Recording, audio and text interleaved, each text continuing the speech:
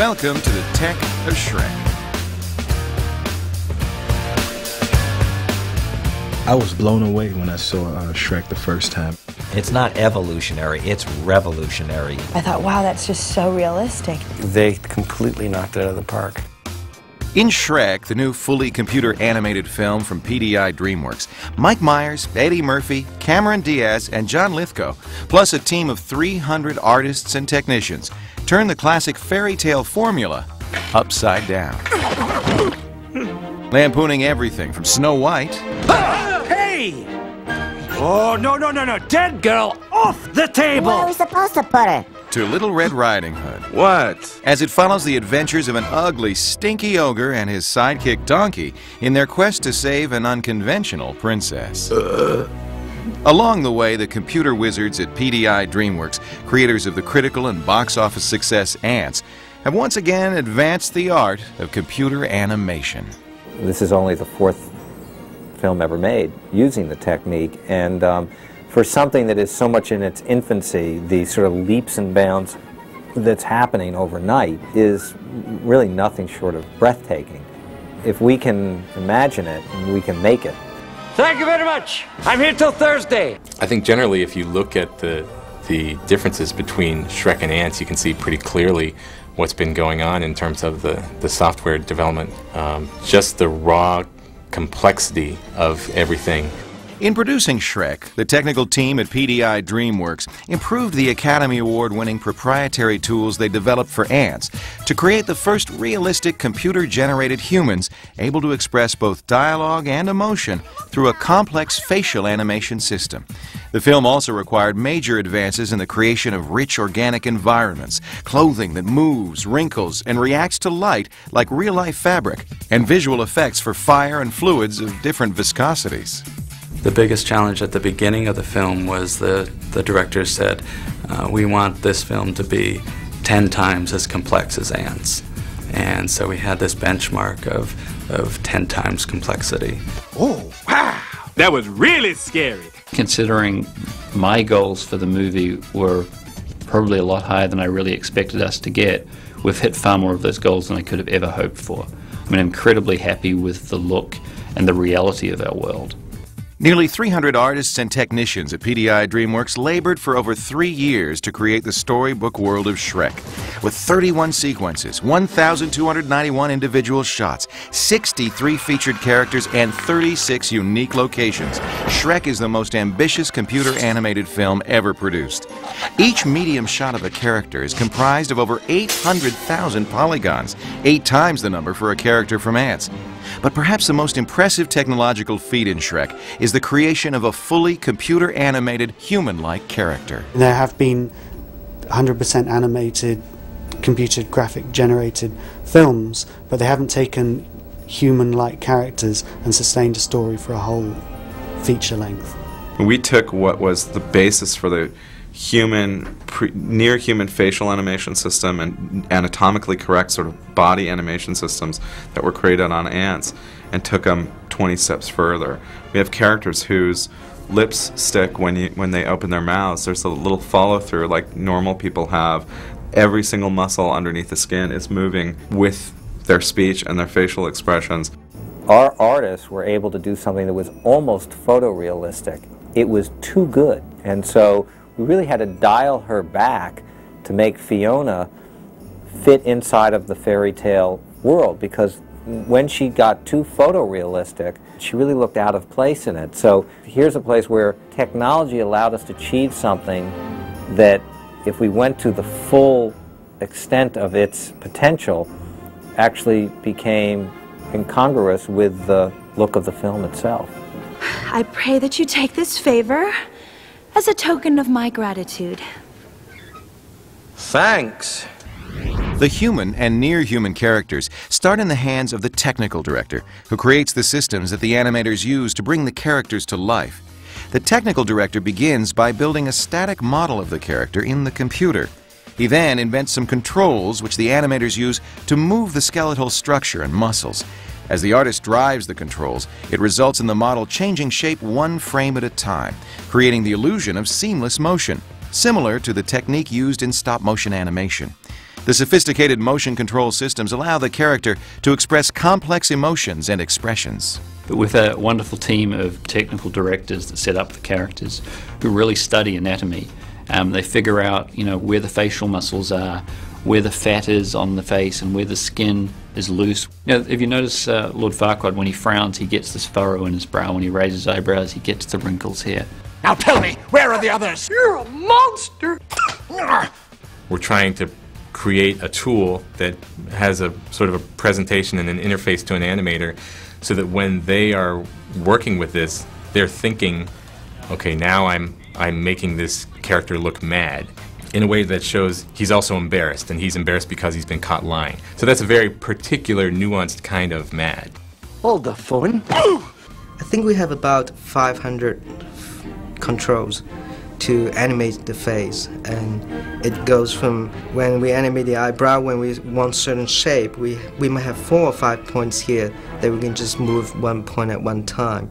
So if I want a character to be mad, I can move this point down a little bit and then move this one up a little bit to get a little bit of that. Once the animators had created believable human-like characters, they began the work of putting them into a rich and detailed world with dozens of locations, thousands of props, and realistic visual effects. In developing the human-like characters for Shrek, the producers at PDI DreamWorks reasoned that they could use the award-winning proprietary facial animation tools developed on ants and apply it to the whole body structure.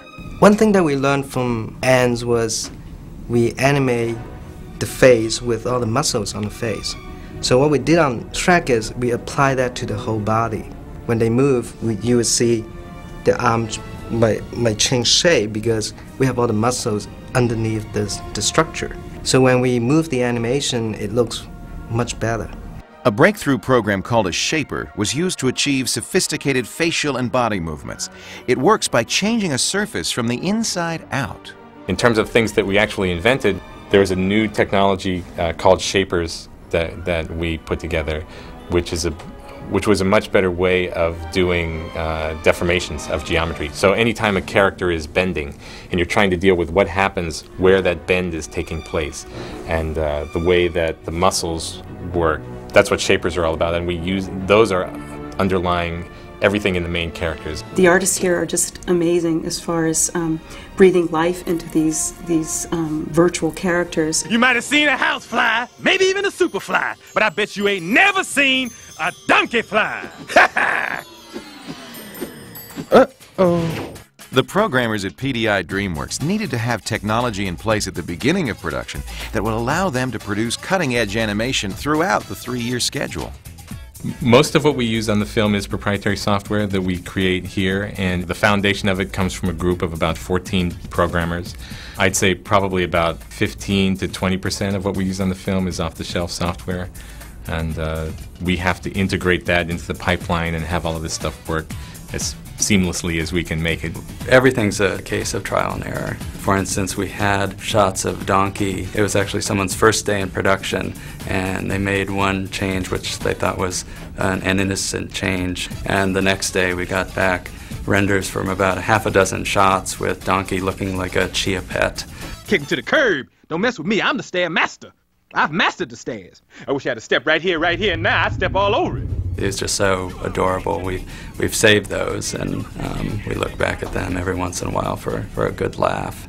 There's a case where if the animator accidentally goes off the end, in the sense that he asked for a shape that's not there, the face blows up, literally absolutely blows up. The teeth pop out, the tongue sticks over there, the eyeballs pop out, the whole thing just blows up. So it's kind of freaky. I just know before this is over, I'm gonna need a whole lot of serious therapy. Look at my eye twitching.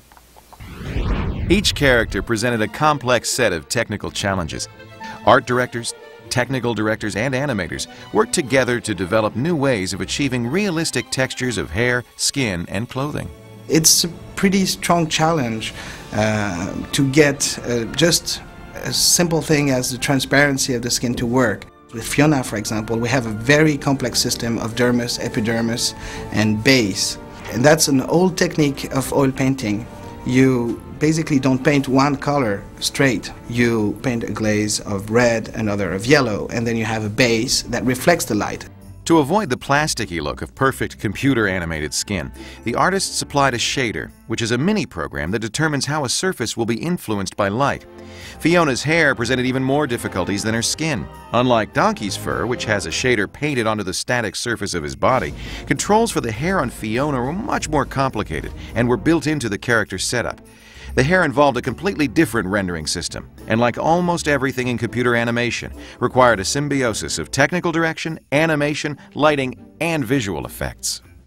I think that the accomplishments that we had was having this posable dynamic kinematic system for hair, and as far as we know, it hasn't been done before, to be able to control dynamics in a friendly way for the motion animators to use. With Fiona developing her character, we probably spent all of a year doing her character setup, painting the textures on her face and dealing with the lighting before she looked good. Man, that was annoying. A year in setup and 2 years in layout, animation, lighting, and texturing, and Fiona was ready to be introduced to the actor who brings her to life vocally. I really was kind of taken back because I was watching myself, and it was so bizarre to see the mannerisms and the sort of the essence of kind of myself. The way she carried herself was something that I recognized, and it was really wild to see that. The human characters are only part of the story of Shrek, because in animation, everything must be created from scratch. The sets, the camera movements, the effects, the dust in the air, the shadows, all begin in the mind of the artist and depend on the ingenuity of computer technicians. Oh, now we're getting somewhere. Shrek takes audiences into a fantasy world comprised of nearly 40 separate locations. Each location is painstakingly constructed in the computer, and then simple puppet-like characters are inserted to establish camera angles and movement. This first step of the film's process into 3 dimensions is called layout. You can block out the action like a play, you know, with stand-in characters trying to figure out what's a good way for the scene to go before you even take it to the animators. In 3D animation, the sky's the limit for camera work. But to keep the film natural, the producers of Shrek chose not to use impossible camera angles. We wanted to actually give it a very live-action feel. So we, to some degree, restricted our use of camera to what you'd see in a real live-action film, although there's still some shots where to show the action best, we found we could do a crane shot or a helicopter shot that would be very hard to shoot in live action. So we kind of got the best of both worlds. The sensibility, the approach, your intellectual approach, your aesthetic approach, and production approach up to a point is really live action.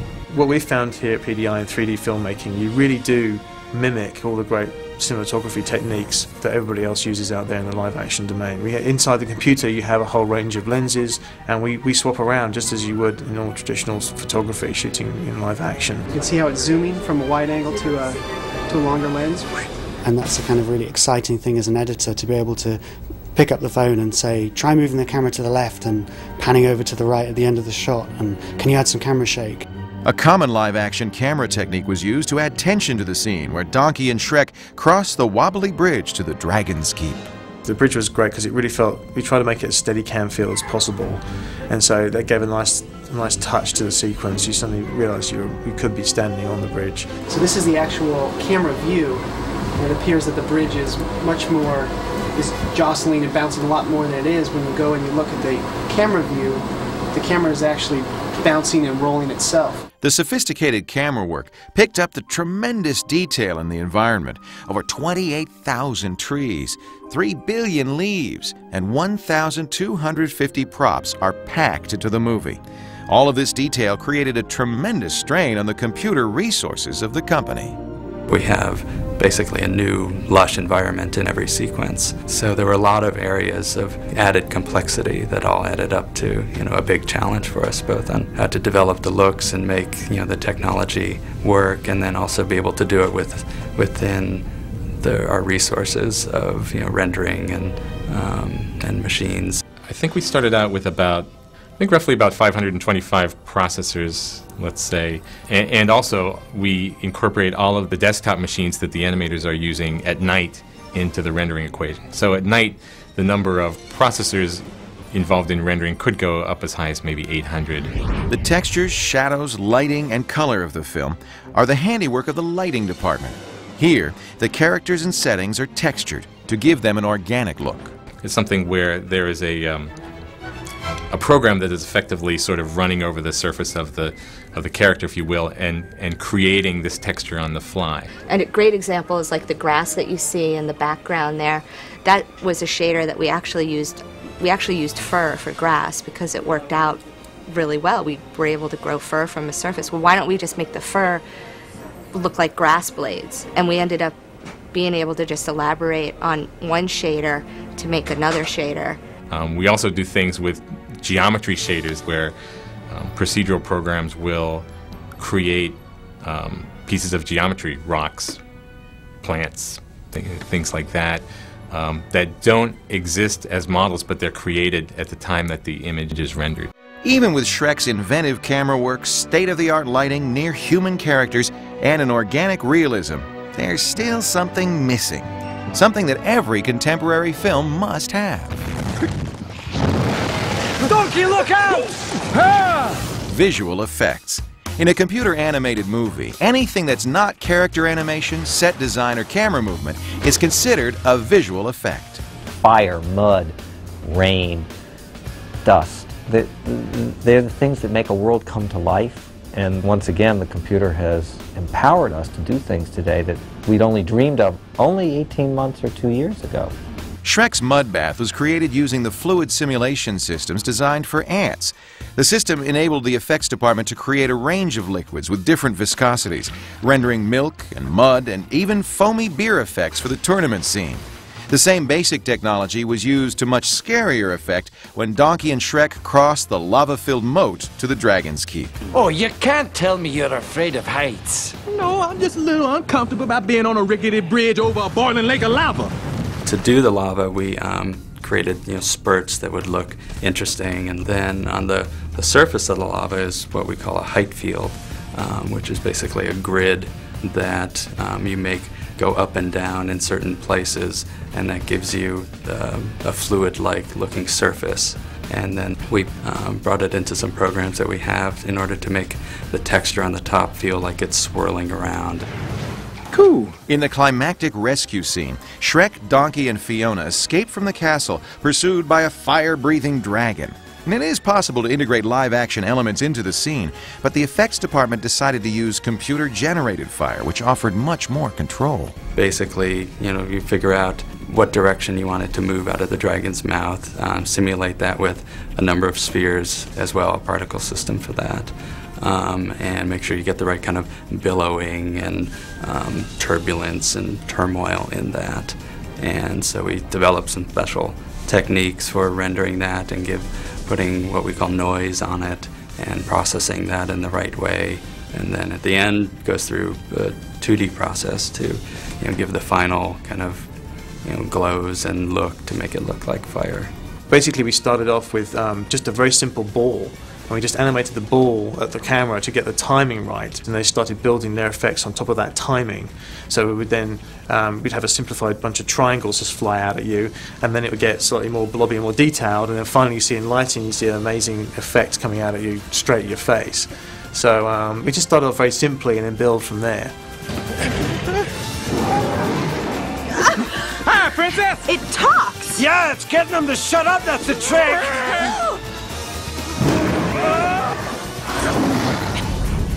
The making of Shrek is a marriage between the high-tech world we inhabit and the age-old techniques of the artist.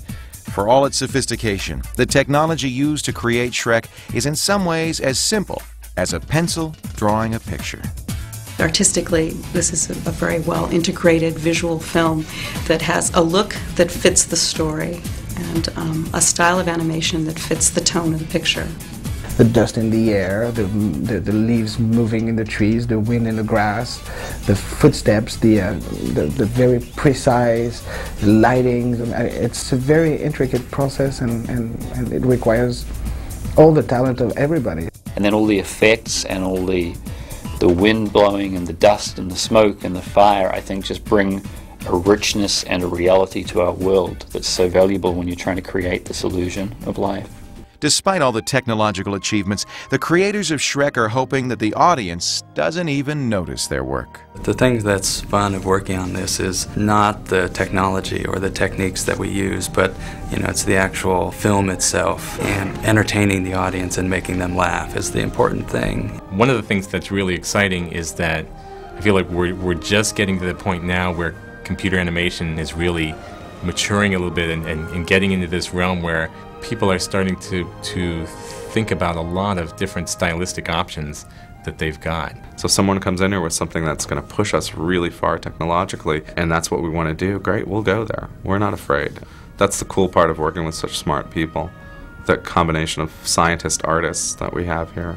In the end, Shrek's producers used all the advanced technological tools at their disposal to reach a very old-fashioned end, to tell a good story. Man, isn't this romantic? Just look at that sunset. In the broadest sense, technology allows an artist today to actually be able to create anything they can imagine. I was blown away. I'd never seen anything like that.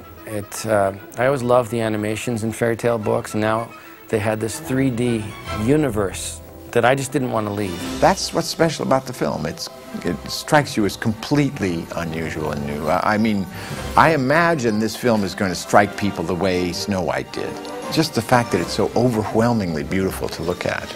It really, visually, it really blows your mind. It goes like, look how far this has come. Look how far animation has come. Now I really see what's going on here.